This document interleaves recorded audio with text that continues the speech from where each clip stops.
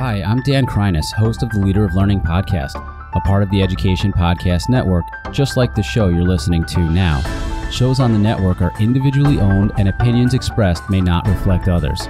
Find other interesting education podcasts at edupodcastnetwork.com.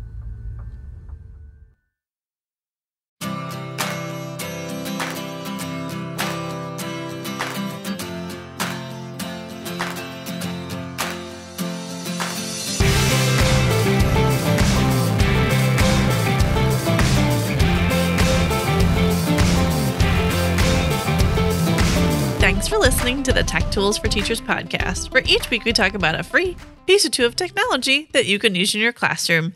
I'm your host, Shanna Martin. I'm a middle school teacher, technology and instructional coach from my district. And I'm our producer and husband, Fuzz Martin, and it seems like I've been podding for life. Not coding for life. Coding for life. Oh, Hi. I recorded you singing, by the way. I might drop that in the show. Then they'll get where we're coming from with our intro today. Yeah. That's fun. Sometimes I sing about my tech tools there. So get yourself amped up for get a positive smile on your face, get rolling. Sometimes I write songs about tech tools. Yeah, exactly. About free tech tools that you can use in your classroom. Yes. So we are here. We're in March. We are cruising through this year. Coming up on spring break. Next week is spring break. Woo! Woo! It's spring break for you. Like all of our family members seem to have different spring breaks. Correct. Very much so. Yeah. They are not consistent. So everybody just kind of gets a little time off to themselves. Basically. When the 7-year-old's home by herself because everybody else is back at school. Right. She won't be. She won't. I was kidding. It was a joke. She won't be. She'll be with her friends because she will not want to be away from her peers. No, she won't. Is a social. She is. So this week, though, we are coding. We're coding. It's been a few weeks since I've talked about a coding site, and we all know how I love the code. So there's a few more that we have to talk about that I'm pretty excited for. The first one is called Code for Life. Oh, it's Code for Life. First one's Code for Life. Okay. Yeah. So Code for Life, and it is codeforlife.education. Would be a good place for you to search it up. Yeah. And I guess I should take a step back a little bit. Code for Life is created by, I think it's the Ocado group, OCADO group. Okay. So they have resources for educators and they teach about code and they want to make sure that everybody is able to do these things. So like they, explain like computer science, like all kinds of stuff. So Code for Life is a way to give resources to both teachers and students to play. I'm going to highlight the play part that kids can do, but they do have a whole education section for like teachers and families and helping like computer science teachers and things like that. So they do have tons of resources for that. So if you go to codeforlife.education, you can go to play. And when I'm about to be distracted, aren't I? Yes, you are. So go to codeforlife.education. The screen is divided and you give your kids this option, like educate for teachers, blue, play for kids, click get started. And then what's really cool is, it'll explain Rapid Router to you, but play Rapid Router now. Like the kids can just click right through. But what I really like is starts in Blockly, okay? And then it introduces you to Python. So it walks you through like from Blockly to Python all in one place versus like pick one or pick the other. Like this will kind of walk you through. But what I like is like it gets you started. It like shortest route, like how you're going to get there. It gives you the vocabulary that kind of like this lesson's going to teach you about loops and repetitions. Like these lessons, I should say, there's more than one. Like getting started is levels 1 through 12. Loops and repetitions is going to be levels 19 through 28. Loops and conditions, if only, limited blocks, procedures, Blockly brain teasers. So, and these are all like levels you work your way through. Then it brings you to the Python levels. So introduction to Python and then Python, and that's levels 92 through 109.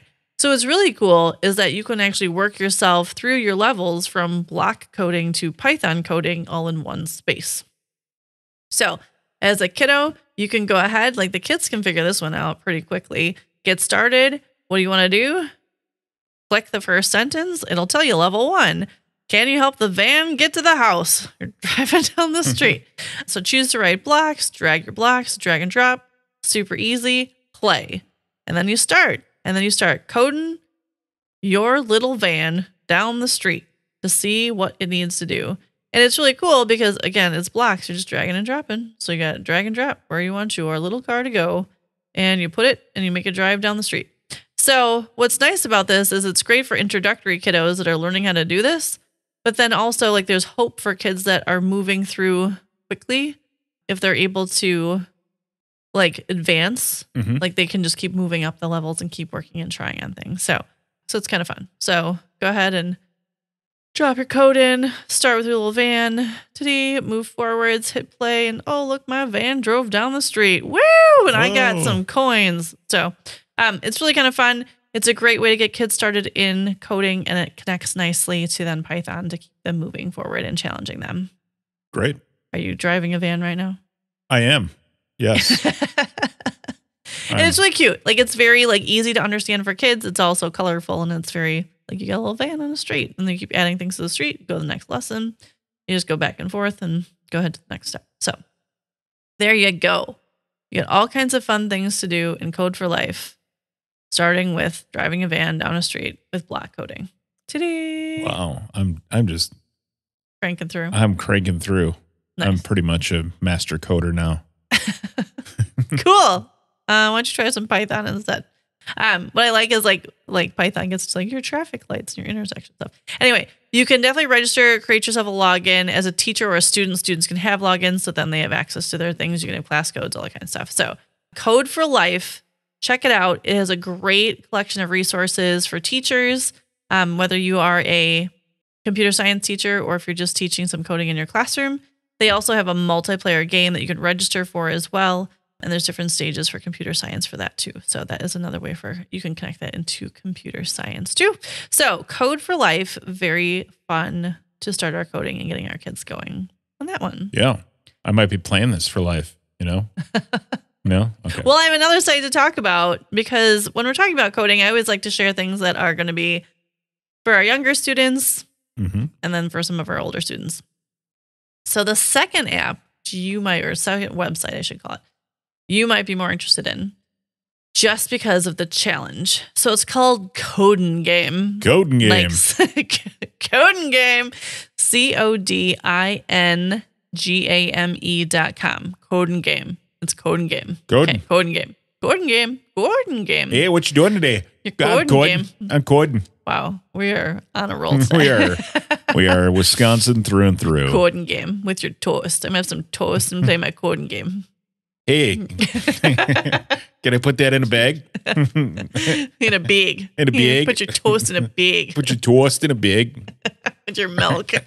Then we can go buy some milk. Okay. Go to the office and do some coding. So we're going to some coding. I'm sorry, everybody. I'm really sorry. I'm not. CodinGame. I live for this. CodinGame.